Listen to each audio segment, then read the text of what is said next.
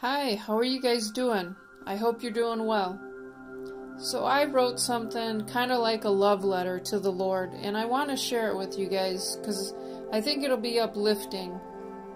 And, you know, it's from my heart, and we're supposed to share with each other because we're all part of the body of Christ. So I think it's good to lift each other up with words of encouragement. So I'll go ahead and read what I wrote. My Lord, my Savior, Jesus Christ, you are the light that casts out all the darkness from my heart. My bones melt like wax when I feel your presence with me. Time stops in her tracks. The wind ceases to blow. The sea and the clouds adore you. The mountains rejoice at the sound of your voice.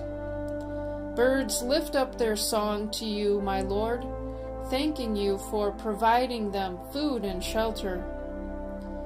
Your presence enchants all my senses, taking me to a faraway land where every single thing gives praise to you, Lord. My heart overflows with your love, a oil to burn for you until the day of your coming.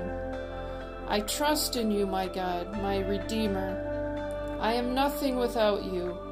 I would surely perish. Your brightness shines all around me, showing me the things I feared in the darkness. You gave me eyes to see, and I see you are much, much bigger than any evil lurking in the darkness. They flee at your presence. At your name they retreat. My faith in you drives my enemies away that intended harm to me. You are a good Father, and you watch over me, caring for my every need, helping me to grow. I wrap my arms around you, my Lord. Let your light dwell in me forevermore.